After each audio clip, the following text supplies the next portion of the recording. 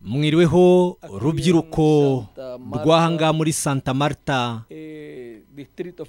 muri iyi ntara w'uyu mujyi wa Mexique. Kuri jyewe n'umugisha ukomeye cyane kuba ndi kumwe namwe kugira ngo nsangirire hamwe namwe uyu mwanya w'ubusabane bw'ijambo ry'Imana ndetse na gahunda yayo igenewe kuri uyu munsi wa nyuma, ari wo munsi twebwe turimo.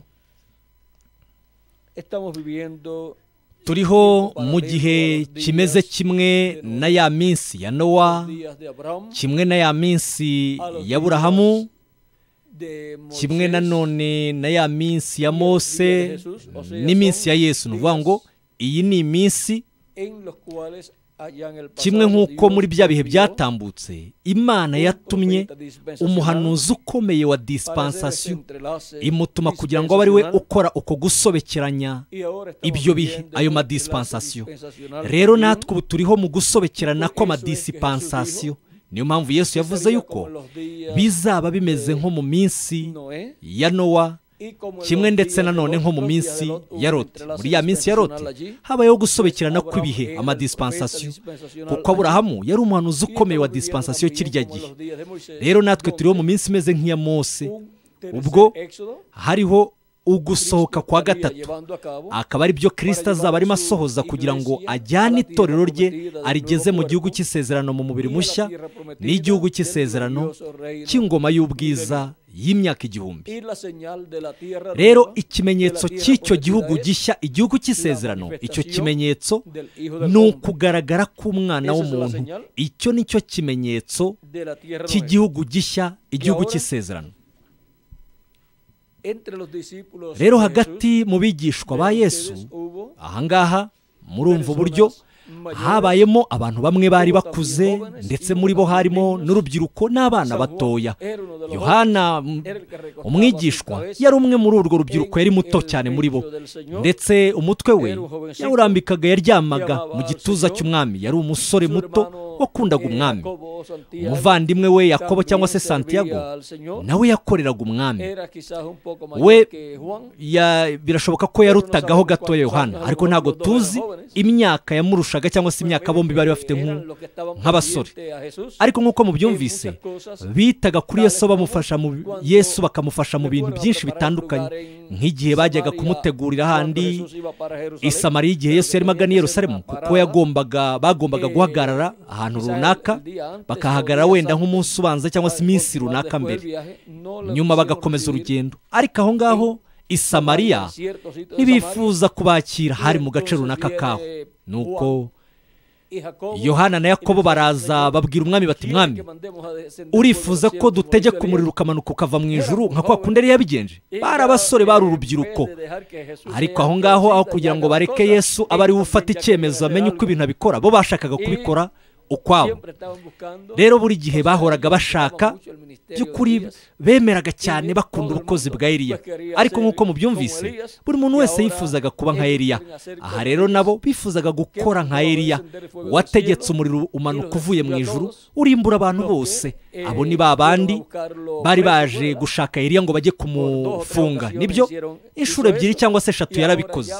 Nuko aha rero ho Yohana ndetse na Yakobo cyangwa se Santiago bashakaga nabo gukora nk'ibyo. Bifuzaga ubukozi bwa Eliya.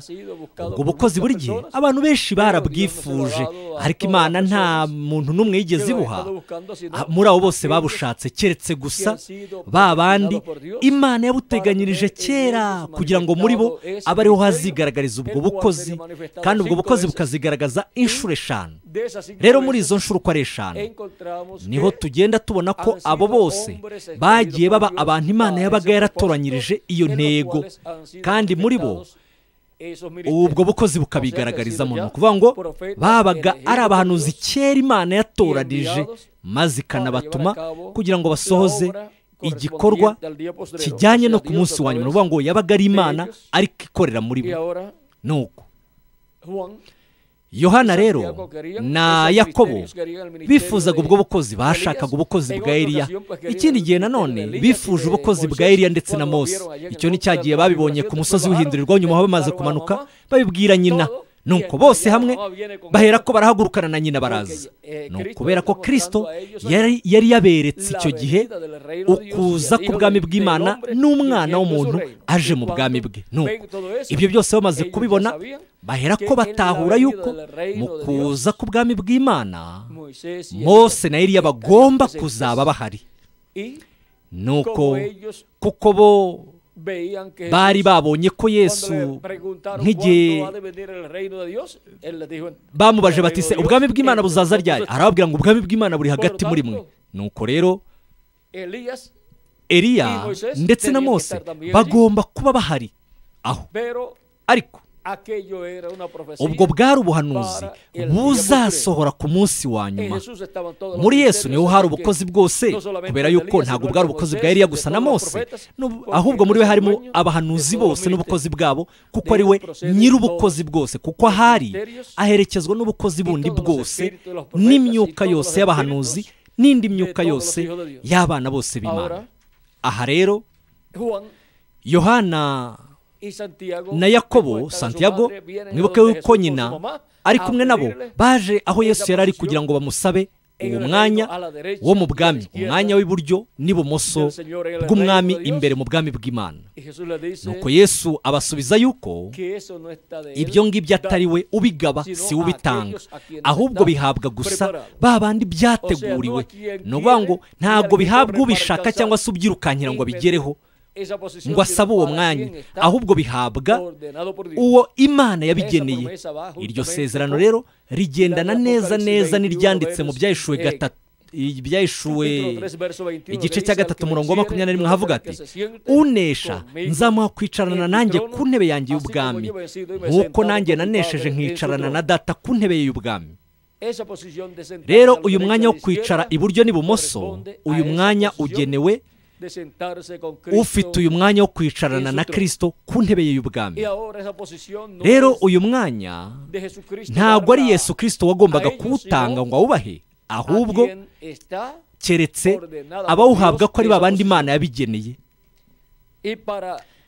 Ndetse kugira ngo ushyirwe muri uyu mwanya cyangwa se uhabwe uyu mwanya wicare mu bwami bw'Imana, ku ntebe bw'Imana y'Imana cyangwa se ku ntebe bw'Imana ya Kristo, kugira ngo bihabwe ugomba kuba ufite ubu bukozi bwose bw'ibumoso ndetse n'iburyo. No kubera ko hamwe n'ubu bukozi bw'iburyo n'ibumoso aribwo bukozi bwa Mose na Eliya, ufite ubwo bukozi ni ubukozi bw'iburyo. Iburyo ni he? Ni ubukozi bw'umugisha w'itorero ry'Umwami Yesu Kristo, Efurayimu wo mu mwuka. Naho umugisha w'ibumoso ni uw'ibihumbi 144 by'Abaheburayo. Uwo ni umugisha ugenewe Manase. Ntimwumvise? Ariko uwo mwanya rero niho bo bashakaga. Ariko si bibi, ntabwo ari bibi gushaka umwanya mwiza wo mu bwami bw'Imana, ariko umuntu agomba kuba asobanukiwe neza yuko ubwo bukozi ntabwo buhabwa abifuza guhabwa ubwo bukozi koko, ahubwo buhabwa ba bandi Imana yabigeneye kera isi itararemwa.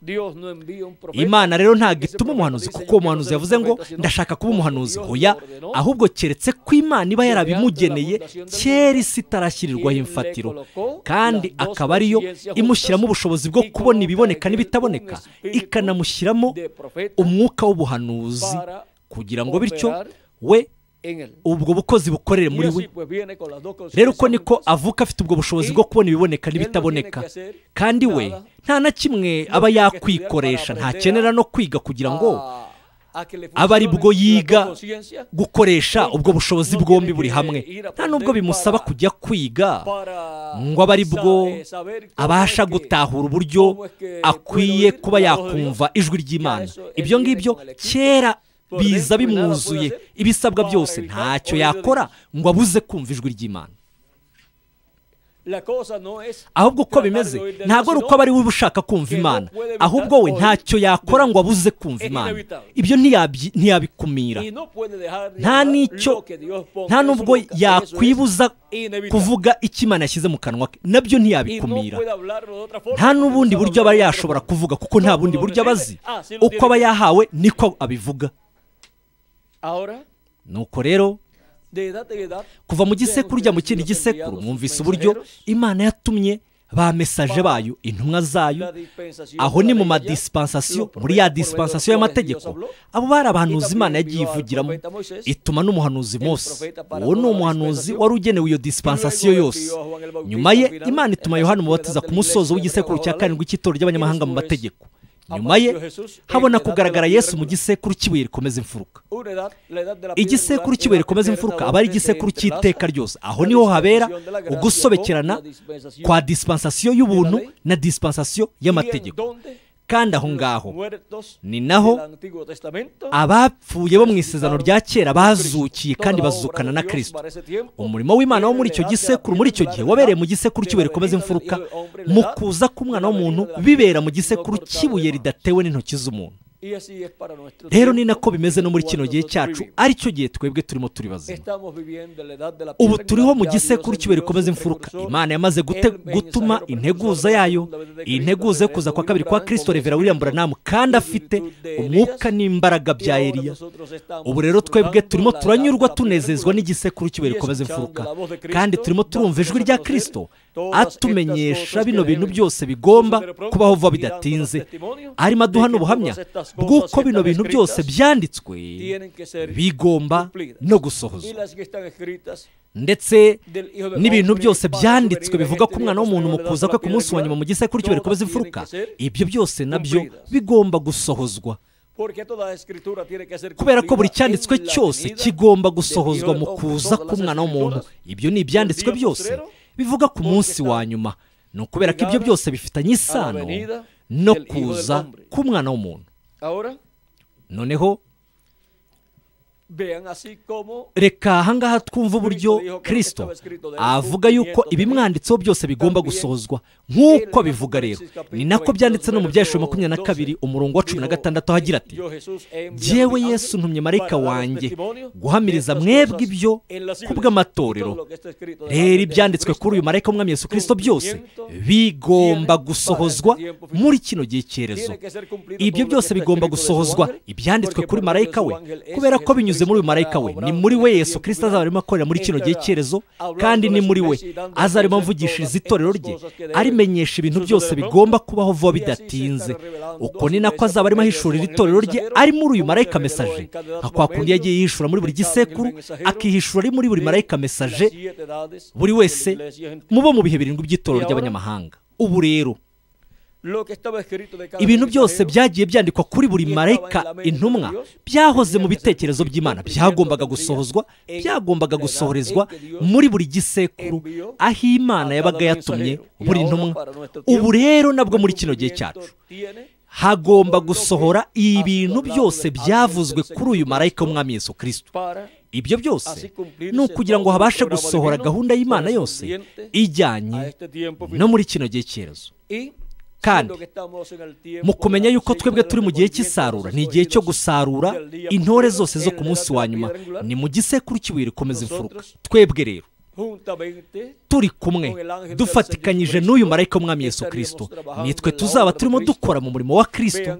None mutega amatwi uburyo kirya gihe yabwiye abigishwa mu gice cya 4 umurongo wa 34 ugakomeza muri Yohana, arababwira ati, Yesu arababwira ati, ibyo kurya byanjye ni ugukora ibyo uwantumye ashaka no kurangiza umurimo we.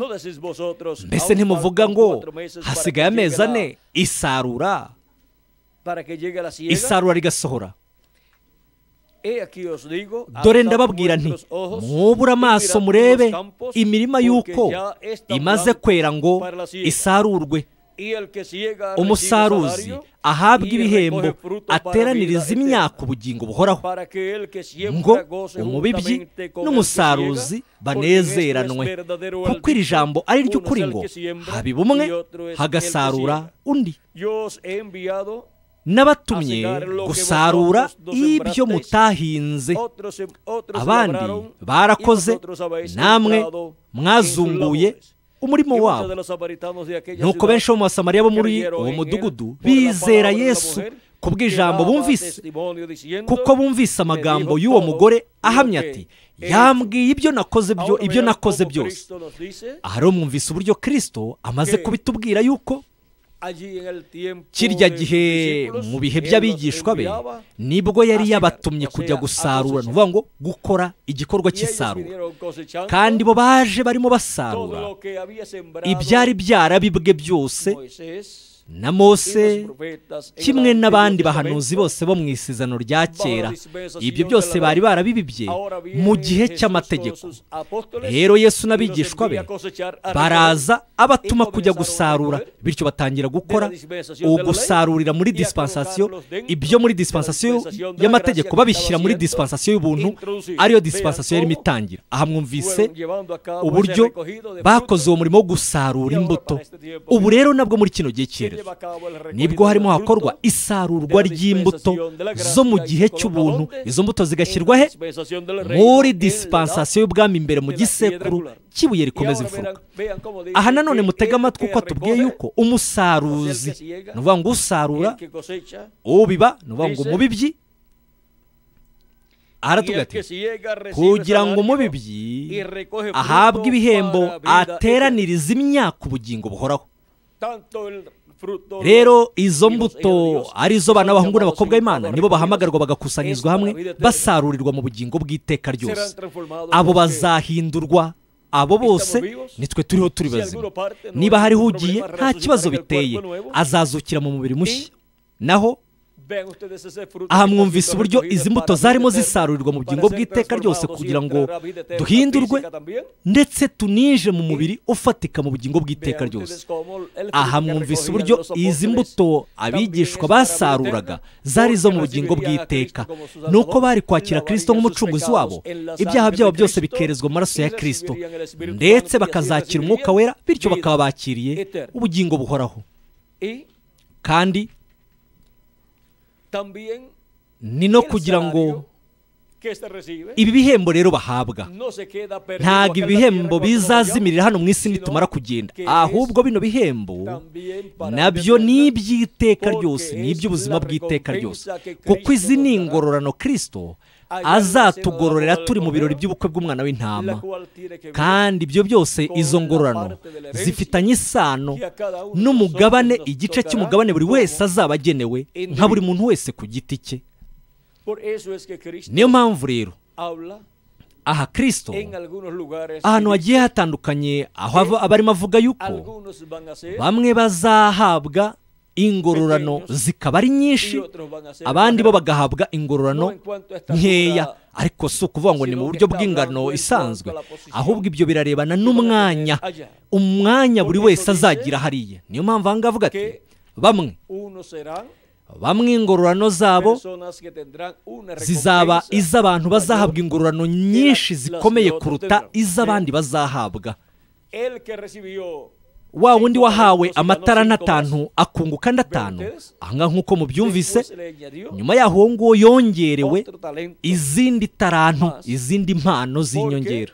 ni ukubera yuko ufite azongera ahabwe iki? ahabwe byinshi, ndetse arushaho kugira byinshi. nanone kandi mwumvise uburyo mu bwami bw'Imana hazaba harimo imyanya igiye itandukanye kandi ikomeye, nka kwa kundi mu bwami runaka tuzi uburyo haba harimo imyanya igiye itandukanye, kimwe nk'uko mwabisoma no mu byanditswe byera, aho mwatahuramo uburyo no mu ijuru harimo imyanya itandukanye. urugero, hariyo abamarayika, ariko nanone hariyo abamarayika bakomeye, abo nibo bakuru. abo bamarayika nibo baba munsi y'ubutware abo bayoborwa n'abamarayika bakomeye, aribo Gaburiyeli na Mikayeli. ntimwumva? ni ukubera yuko abo bamarayika bakomeye bafite amapeti yo mu rwego rwo hejuru. rero uko ni nako nanone tubyumva tukabibona muri gahunda y'Imana yose. muri gahunda y'Imana habamo imyanya igiye itandukanye, kandi buri muntu wese ukora mu bwami bwa Kristo kandi agakora nk'uko aba yahawe gukora, uwazahabwa ingororano izo azakira. ibyo rero izo ngororano zizaba zifitanye isano zijyanye n'umwanya ndetse n'imigisha myinshi uwo azagira imbere mu bwami bw'ingoma y'imyaka 1000 nyuma yaho bigakomeza no mu iteka n'iteka ryose.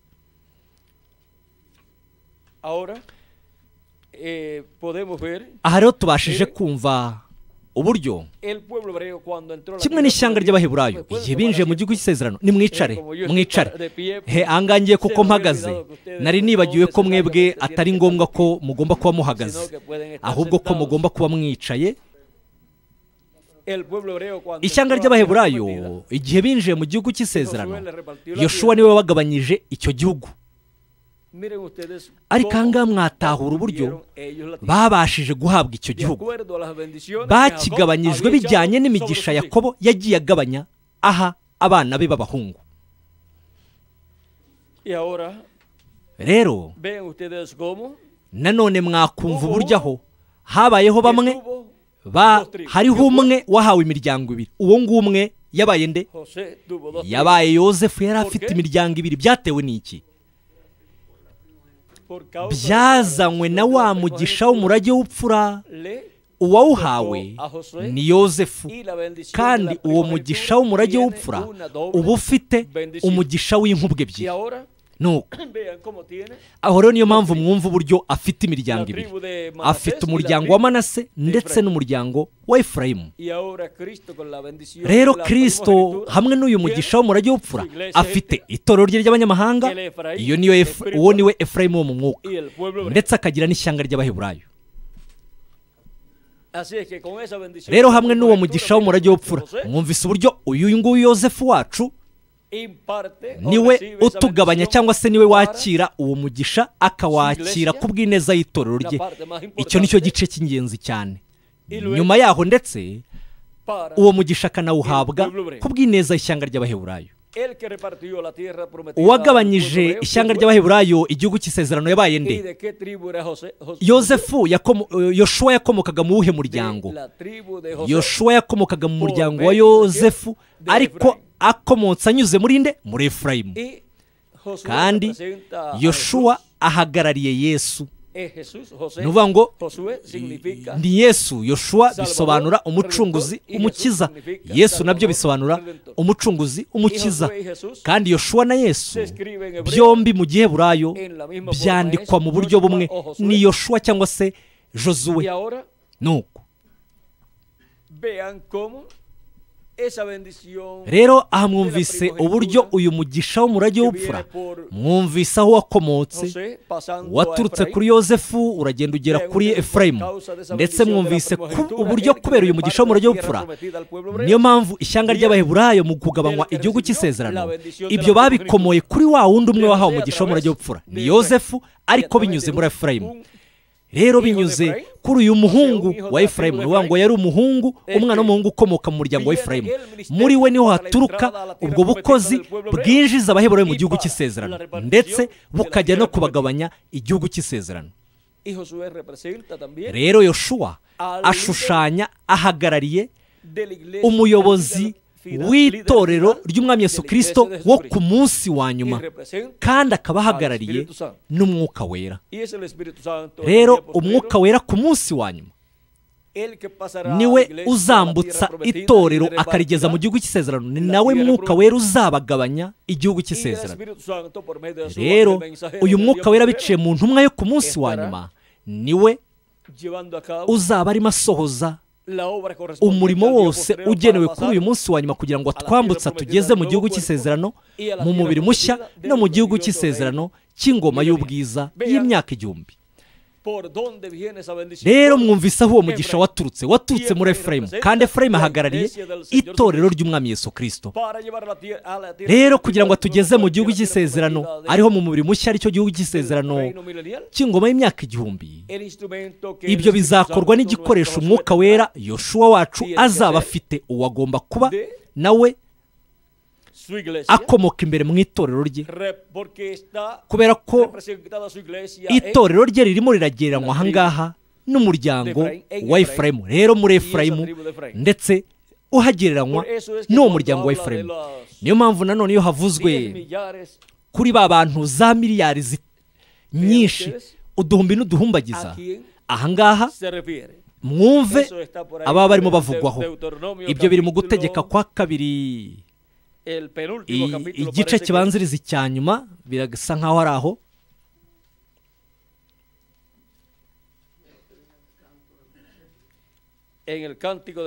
Aho ni mu ndirimbo ya Mose, aho ndizera ko ariho byanditse. Aho ni mu gice kibanziriza igisoza. Aha aravuga ati, uhereye ku murongo wa mbere ugakomeza, uyu niwo mugisha Mose umuntu w'Imana yahesheje Abisirayeli agiye gupfa, ati, Uwiteka yaturutse kuri Sinayi, yabarasiye atungutse kuri Seyiri, yabaviriye atungutse ku musozi wa Parani, ava hagati mu bera inzovu nyinshi za miliyari zitabarika. Iburyo bwe haturuka umuriro w'amategeko ye, kandi yakunze ni ukuri akunda amahanga, ariryo shyanga rye. Abera be bose bari mu kuboko kwawe. None se ayo mategeko ye yaka umuriro ari he? Ari mu kuboko kwe. Ndetse Imana yicaye ku ntebe yayo y'ubwami, mu kuboko kwe kw'iburyo afite iki? Aha afite igitabo gihesha uburenganzira, igitabo cy'ibimenyetso 7, kandi amazina y'intore zayo zose yanditswe muri icyo gitabo. Ni ukubera ko icyo ni igitabo cy'ubugingo cy'umwana w'intama. Icyo ni igitabo gihesha uburenganzira ku byo mu ijuru byose no mu isi. Aha rero mwumvise uburyo mu kuboko kw'iburyo kwe ahafite, aho mu kuboko kwe niho afite abe bose, abera be bose. Abo ni abagize itorero rye, abafite mu kiganza cye. Abo ni babandi banditswe mu ijuru mu gitabo cy'ubugingo cy'umwana w'intama, muri icyo gitabo gifatanishijwe ibimenyetso 7, aricyo afite mu kuboko kwe. Nuko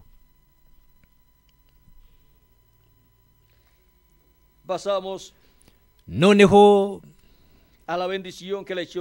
reka twumve ku mugisha wasabiwe Yosefu. niwe wabaye umugisha mugari ukomeye muremure, niwe wabaye umugisha muremure ukomeye mu migisha yari afite. Ni mu gice cya 33 umurongo wa 13 ukageza ku wa 17 havuga ati, no kuri Yosefu aravuga ati, igihugu cye gihabwa umugisha n'Uwiteka w'iby'igiciro cyinshi byo mu ijuru, n'uw'ikime, n'uw'amazi y'ikuzimu adendeza hasi y'ubutaka, n'uw'imyaka y'igiciro cyinshi yezwa n'izuba, n'uw'imyaka y'igiciro cyinshi iboneka uko ukwezi gutashye, n'uw'ibirushaho kuba byiza biva ku misozi yahozeho na kera, n'uw'iby'igiciro cyinshi biva mu misozi ihoraho, n'uw'iby'igiciro cyinshi byo mu isi n'ibiyuzuye, n'uw'ubuntu bw'iyabaga muri cya gihuru. Nuvuga ngo ni ubuntu bwa marayika w'isezerano, marayika w'Uwiteka. N'uw'ubuntu bw'iyabaga muri cya gihuru cy'amahwa, umugisha ugwe ku mutwe wa Yosefu mu izingiro ry'umutware wa bene se. Ikimasa cye cy'uburiza, icyubahiro ni icyacyo, gifite amahembe nk'ay'imbogo, kizayicisha amahanga yose, kigeze ku mpera y'isi yose. Ayo mahembe ni abantu inzovu nyinshi ba Efurayimu, ayo ni ibihumbi bya Manase. Aha rero mwumvise uburyo nyuma yaho ibyo byose bigenewe itorero ry'umwami Yesu Kristo, ndetse bikaba bigenewe n'ibihumbi 144 by'Abaheburayo. Abo bo ni bangahe? Barangana iki? Abo ni ibihumbi 144 bya za miliyari, niko twabivuga. Ibyo ni ibihumbi 144, ibihumbi 144 bya miliyari ni ibihumbi 144. Nuvuga ngo abo ni ibihumbi 144, miliyari 144. Abo bose no gufata 144 ugakuba n'igihumbi, ibyo nibyo bitanga ibihumbi 144. Nuvuga ngo ni ibihumbi 144 bya miliyari. Nuvuga ngo byose no kubikuba 144 tugakuba igihumbi, ibyo nibyo bitanga ibihumbi 144. abo ni abantu 144 ni ukuri abo ni za miliyari 144 ni 144 ni ukuvuga ngo ibyo twavuga ngo ni umurundo w'ibihumbi 144.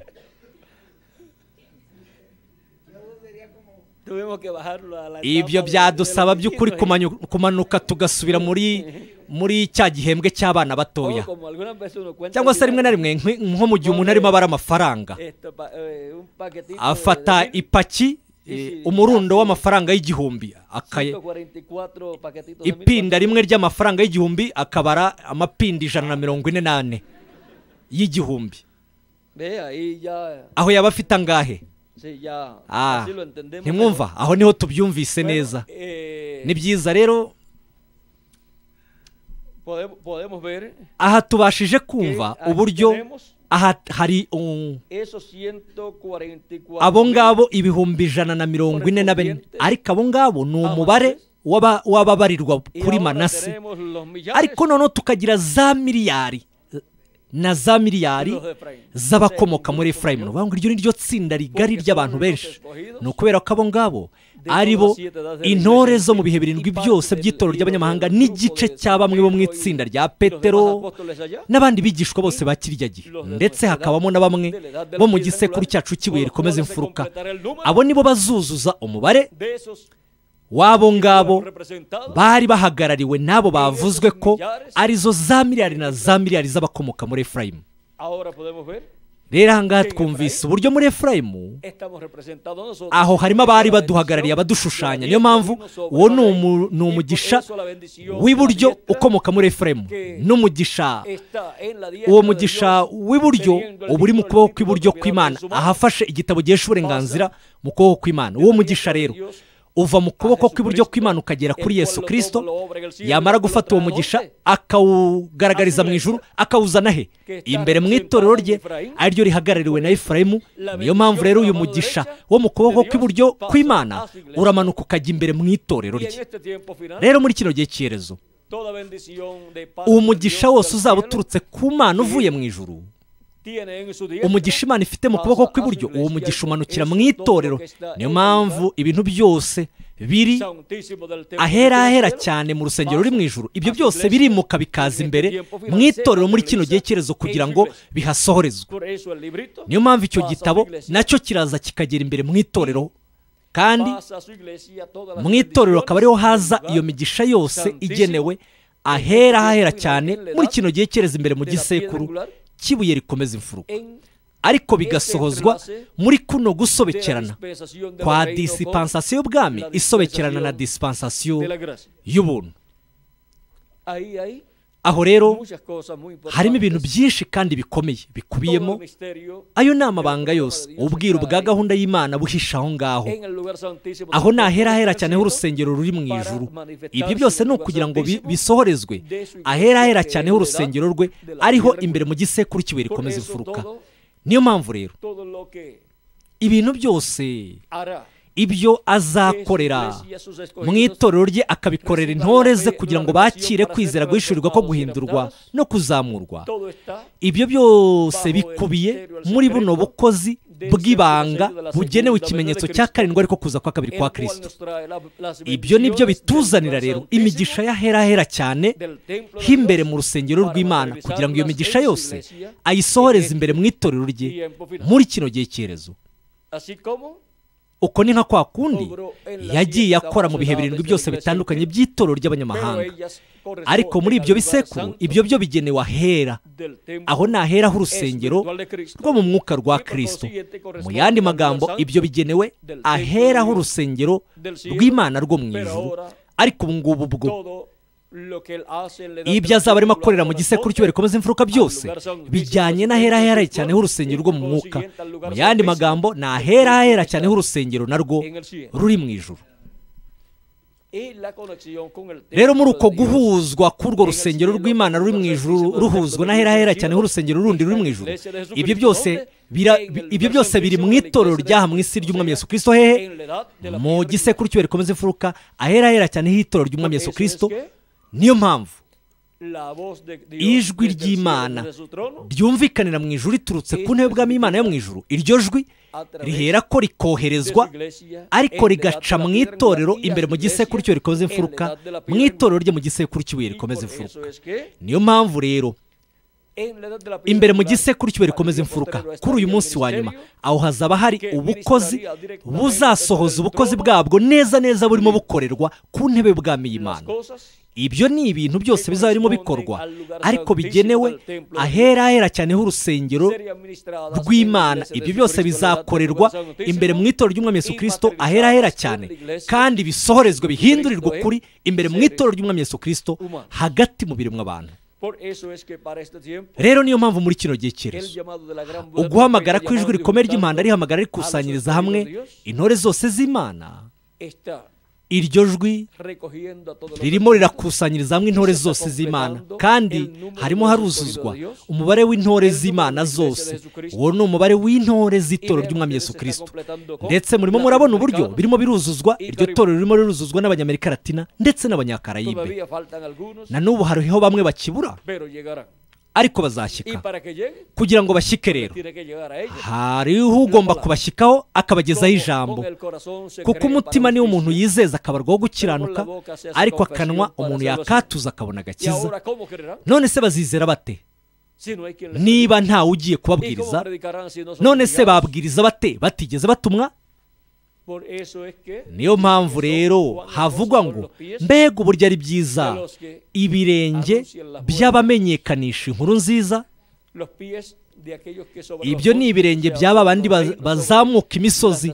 Abo ni abajya mu bwami butandukanye, ibihugu byinshi, indimi nyinshi n'amoko menshi, ariko hose bakagenda batwaye ubutumwa bwiza, bakagenda bakwese ibirenge byabo, babikwese inkweto, aribwo butumwa bwiza. Rero hakoreshejwe ubu butumwa bwiza bw'ubwami. Ubu nibwo butumwa ubu ngubu tubufite, bwafashwe amajwi n'amashusho no mu bitabo. Hamwe n'ubu butumwa tugomba kubushyira abantu, nibwo hazabaho gukusanyirizwa hamwe no guhamagarwa kw'intore zose z'Imana. Abo ni babandi babura bagomba guhamagarwa kandi bagakusanyirizwa hamwe. Ariko ibyo ntabwo bizakorwa n'ikintu icyo ari cyo cyose umuntu yavuga, ahubwo bizakorwa n'ubutumwa bugenewe iki gihe cy'iherezo.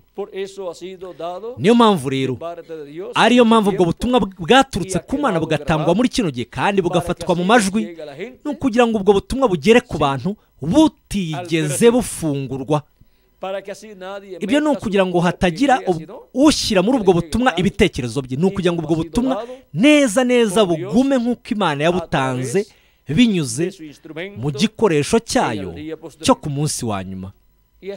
Ibyo ni ukugira ngo rero ubwo butumwa hatazagira n'umwe ubasha kubuvangira ngo abufungure, kubera ko iyo umuntu afunguye ubutumwa bw'igisekuru runaka, ububyutse bwabwo buhera ko bugapfa muri icyo gisekuru.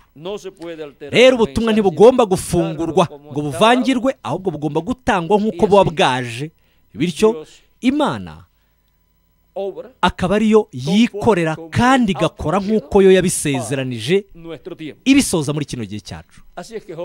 Nuko rero urubyiruko, iki ni igihe cy'ingenzi cyane kandi gikomeye. Muri kino gihe rero, nk'uko byabaye no mu bihe bya Yesu, hariho abana bato n'urubyiruko n'abakuze kimwe ndetse n'abashaje.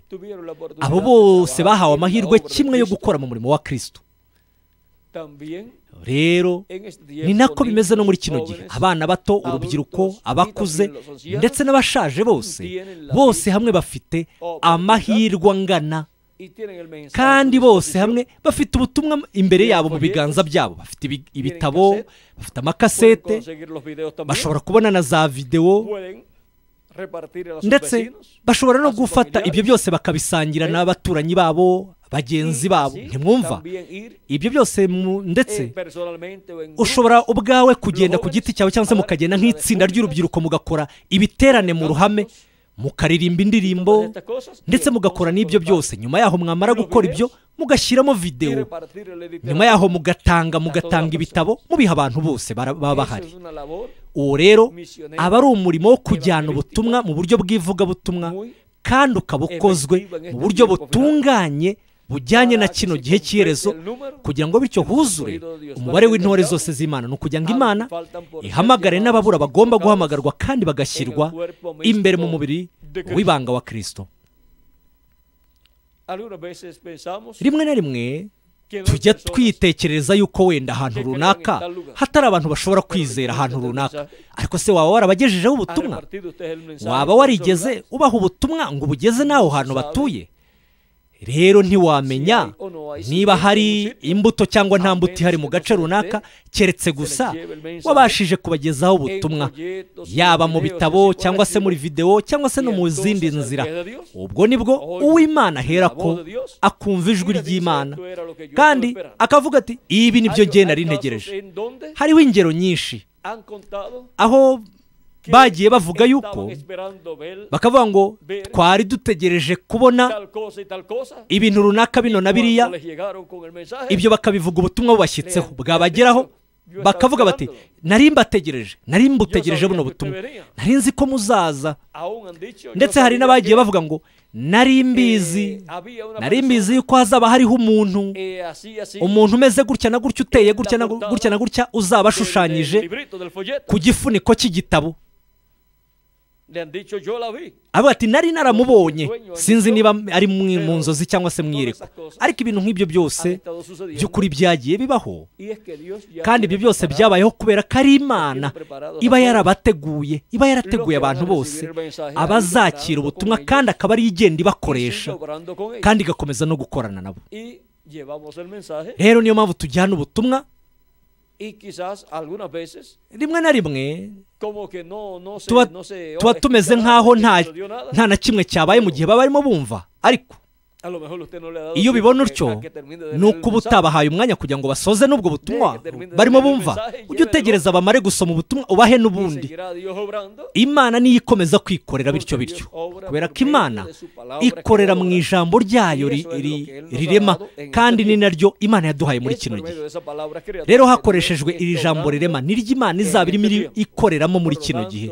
Nuko rero niyo izaba irimo ikorera mu bugingo bwa buri wese muri abo bafite amazina abo yanditswe mu gitabo cy'ubugingo cy'Umwana w'Intama. Ariko nimwumve, iri jambo turarifite, riri mu bitabo, riri mu mavideo, riri muri za kasete. Ubu ni ubutumwa, kandi ubutumwa ni nabwo buzarema ikindi gisekuru gishya cy'ibuye rikomeza imfuruka, kandi ubutumwa nibwo burema ikintu cyose kigomba kubaho muri kino gihe cy'Iherezo. Ndetse abapfiriye muri Kristo nabo bazazuka bari mu mibiri y'iteka ryose. Nawo ni umurimo wo kurema, natwe bariho tuzahindurwa. Icyo nacyo ni igikorwa cyo kurema. Ni ukubera yuko turiho mu gihembwe cya Kimana, ni igihembwe cyo kurema kwa Kimana. Niyo mpamvu rero dukeneye iki? Dukeneye iryo jambo ribasha kurema. Iryo ni ijambo rya marayika w'isezerano, marayika w'Uwiteka. Uwo ni wa wundi witwa yanshinga yahoranye n'Imana, akaba yarahoranye n'Imana, akaba yari Imana, kandi akaba ari we waremye ibintu byose. Twashyitse mu gihe cy'ubwiza cyane rero gikomeye kuruta ibindi bihe byose, ku bw'ineza y'urubyiruko, ku bwanyu urubyiruko, kimwe no ku bw'abana bato ndetse n'abakuze. Iki ni igihe cy'ubwiza mu bihe byose, ku bw'urubyiruko no ku bwa buri wese muri mwebwe, ndetse no ku bw'ineza yanjye nanjye ubwanjye. Iki ni igihe rero ubwo tega amatwi, bya bintu bitashoboraga kuba byasobanuka mu myaka magana n'amagana yatambutse, kimwe no mu myaka mike imaze gutambuka. Ubu bwo Imana ubu buhanuzi bwose yamaze kubuhishura, kugeza ubwo n'abana bato bashobora kubisobanukirwa. Ndetse mbere yaho abanyateolojiya ntibashoboraga no kuba babisobanukirwa, ariko ubu ngubu bwo abana bato barimo barabisobanukirwa. Rero mwebwe rubyiruko byose mwabisobanukirwa, kandi ibyo byose bibabera umugisha kandi bikabafasha gukora mu buryo bwagutse cyane mu murimo wa Kristo, kandi bikabafasha bityo gukomeza gukataza mufite gihamya mukora mu murimo wa Kristo, kandi muzi neza musobanukiwe ko hariho umurimo urimo usohozwa. Bityo Imana nayo igashimangira, ihamiriza umurimo wayo, ikawuhamiririsha uko kwera imbuto kwanyu kandi izo mbuto zikaba nyinshi. Ni byiza rubyiruko, byabaye ihirwe kuri jyewe rikomeye kuba nari kumwe namwe muri uyu mwanya. Ndimo nganira namwe muri uyu mwanya wose, nganira namwe. Icyama Imana ikabaha umugisha cyane kandi bakoreshe cyane mu murimo wayo ugenewe kuri uyu munsi wa nyuma. Kandi icyampa Imana ikazana urubyiruko rwinshi mu murimo wayo kugira ngo mukore mu murimo wo kujyana ubutumwa bwiza. Ibyo ni ukugira ngo vuba bidatinze huzure umubare w'intore zose z'Imana, maze bityo duhere ko duhindurwe, aho tuzaba turi kumwe n'abapfiriye muri Kristo bazazuka nabo bari mu mibiri y'iteka ryose. Duhere ko tujye mu birori by'ubukwe bw'umwana w'intama mu ijuru, mu izina ry'iteka ry'umwami wacu Yesu Kristo. Amena kandi amen. Icyama Imana ikabaha umugisha rubyiruko kandi Imana ibarinde.